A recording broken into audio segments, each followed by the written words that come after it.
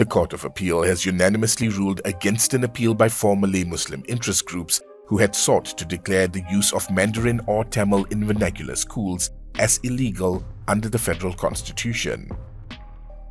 Justice Azizul Azmi Adnan said vernacular schools have long been recognized in the legislative framework of the education system prior to Malaya's independence and the establishment of the 1957 constitution.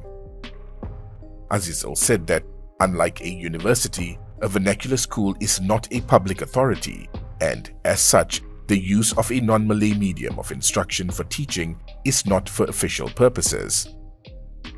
The 3-member Court of Appeal bench was chaired by Justice Supang Lian and also comprised Justice M. Gunalan. No costs were ordered as it is a public interest case.